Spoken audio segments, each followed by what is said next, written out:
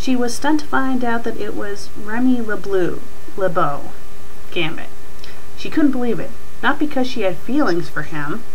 She just couldn't believe that he's involved in Jigsaw's latest sick little game. She noticed a knife beside him. She made a grab for it and held it with 2 of her hands. No, she has 4 hands. Of course you have... Is she really an octopus? With 2 of her hands? Why can't it just say with her hands? Why does it have to say 2? I mean, it's implying that she has more than 2 hands. And no one has more than 2 hands unless, you know, they're conjoined twins. Let's continue to read. She hesitated because she didn't want to kill another human being. She was not interested in murdering, nor ever want to. Especially after the whole ordeal with Mystique. She remembered what Jigsaw had said to her. In some ways, he was right. If Mystique hadn't been resurrected, would she be a murderer if she was truly dead? Tears were now streaming down her face, but she knew she had to escape the device. She quickly stabbed through Gambit's body, sprouting out anguish yells. Afterwards, she dug her hands through the insides of his body. Blood was getting all over her arms. Finally, she found the key and quickly found the lock connected to the vest. She had 10 seconds left and removed the entire vest in 5 seconds. It dropped to the floor just as the spikes activated. They all looked sharp and pointy, and rusty looking as well. They could have killed her, but she survived. But she didn't feel triumphant, as she was still thinking about the words spoken to her. A door finally opened and revealed the same puppet from the TV screen, but this time it was on a red tricycle. It moved towards her. She was shocked and breathed heavily, worried that he'll do something else to her. But the tricycle stopped and the puppet opened its mouth with another pre-recorded message. Congratulations, you're still alive. He congratulated her? Could this be what happens when someone survives his sick games?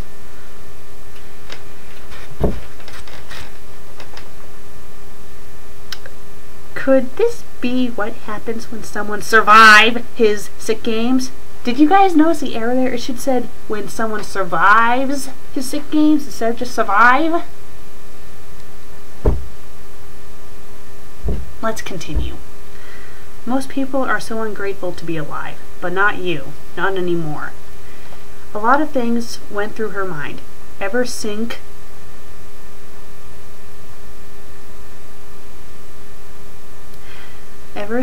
at those last words. It should say ever since those last words, but it looked like he accidentally put a space between the C and the E, so it says sink and at those instead of since those. This is why you check your grammar. She often asked herself if she really is grateful to be alive after what she had done. Did she really redeem herself? She broke down crying and backed herself into a nearby wall. Got into a fetal position as she cried before someone rescued her. Let's read the author's note. Well, that's my one shot. Hope I did a good job because this is really my first time with both Saw and X-Men Evolution fandoms. Well, I did an X-Men Evolution one-shot before, but this is my first actual one-shot of that fandom. If you said that you did an X-Men Evolution one-shot before this fanfic, then this would not be your first fanfic of the fandom. This would be like your first fanfic of the Saw fandom. So you completely contradict yourself in that author's note. Wasn't sure if I got rogue, but I hope you like it anyway, and happy Halloween. Freddy Krueger laugh.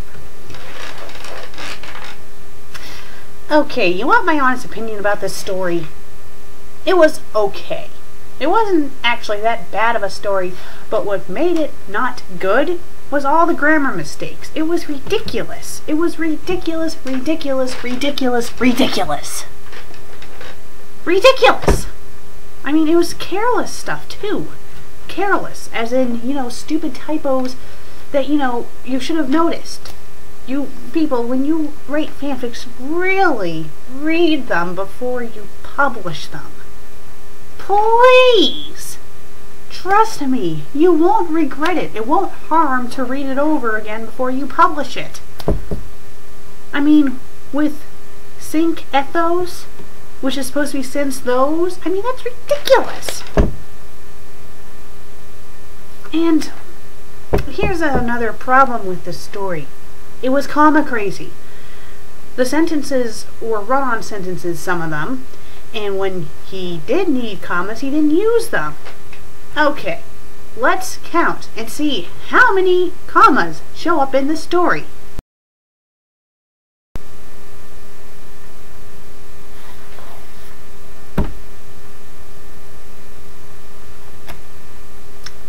How many commas showed up in the story?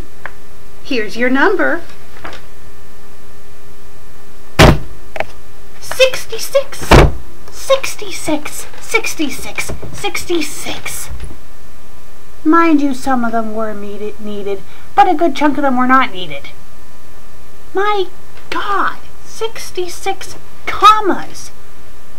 And, you know, some of them, it would have been more, but some, he had like a semicolon in some spots too, and if I had counted those, well, I don't think there's as much as of those, but still, my God, 66 commas for one story.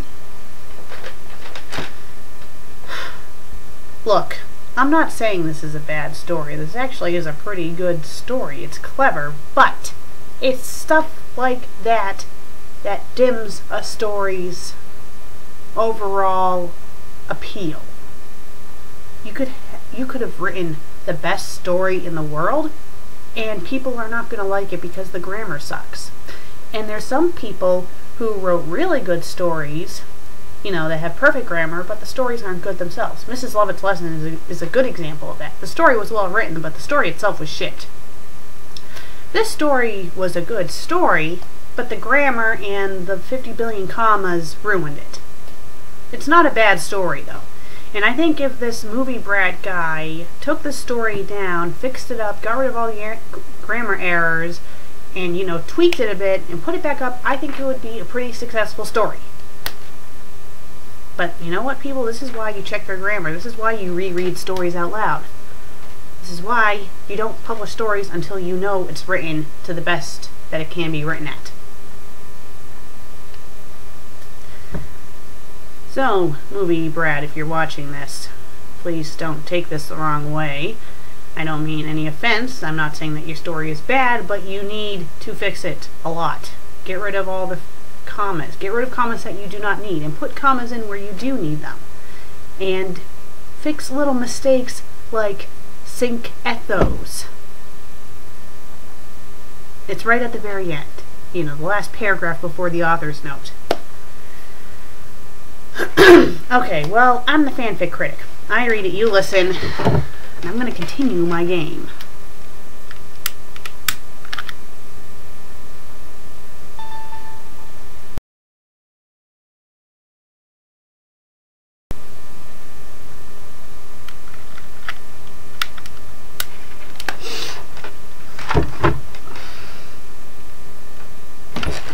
"32 minutes?